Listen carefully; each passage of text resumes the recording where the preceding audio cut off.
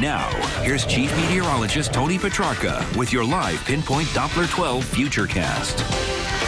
Well, certainly dodging significant snow. Storm system passing just far enough to the south to just only graze our southern suburbs with about a dusting to an inch of snow in some areas. Doppler radar looking good as far as precipitation. Nice and dry with a gradual clearing with the cloud cover, so not anticipating any snow this evening and right on through the overnight hours. Narragansett, Middletown, Fall River, inch or less. A little coating down in Bristol, a dusting in Cranston. Northern suburbs, places like Pawtucket and Providence. Nothing. So just getting clipped. Again, the bulk of that heavier snow staying just offshore. Nice little, let me step out of the way because my head is blocking the sunset, but live pictures, a nice glow on the western horizon. How would it be nice to have this sunset occur an hour later? Well, we'll do that by this weekend. Daylight saving. All right, 24 outside right now. Feel like temperatures at 15. So there is a wind chill, and it will be slipping just below zero. So, I mean, while we're inching closer and closer to the calendar version of spring, I wish we had, spring-like temperatures. I just really don't see any big warm-ups, unfortunately, this week. In fact, at 23, South Bay Retirement Living Center in South Kingstown with partly cloudy skies. We widen out the view.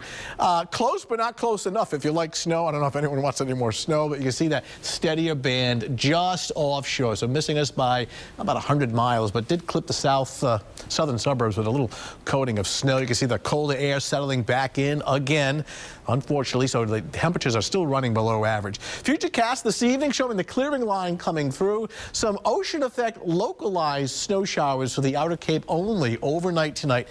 Cold air passing over the relatively milder waters of Cape Cod Bay. You get this little what we call ocean enhancement. So bands of snow out there, but clear elsewhere. 8 o'clock tomorrow morning, sunshine, frigid start to the day. Here we are tomorrow afternoon, just some fair weather clouds mixing in with the sunshine. It's a cold, dry, and quiet day. There's no snow or storms on the way. In fact, giving it the green traffic light, dry conditions tomorrow morning. Certainly very cold. Run the car engine a few extra minutes, let it warm up before putting it into gear. Temperatures do recover a little bit by tomorrow afternoon, but we should be 40, 41 this time of year, so we're not even close to that. But at least we have some sunshine with temperatures in the mid and upper 20s. 7-day outlook. Now, a couple of chances for some snow showers Wednesday night, Thursday, and then again on Sunday. But I don't see any big snowstorms or big storms or big concerns at this time. So good news there. Some extra clouds on Wednesday. It does get a little milder by the weekend, and one little hint of spring, we set the clock. So before you go to bed on a Saturday night, set that clock ahead 1 hour. So by Sunday, the sun will set at around 6:34 in the evening. So a little bit of good news there.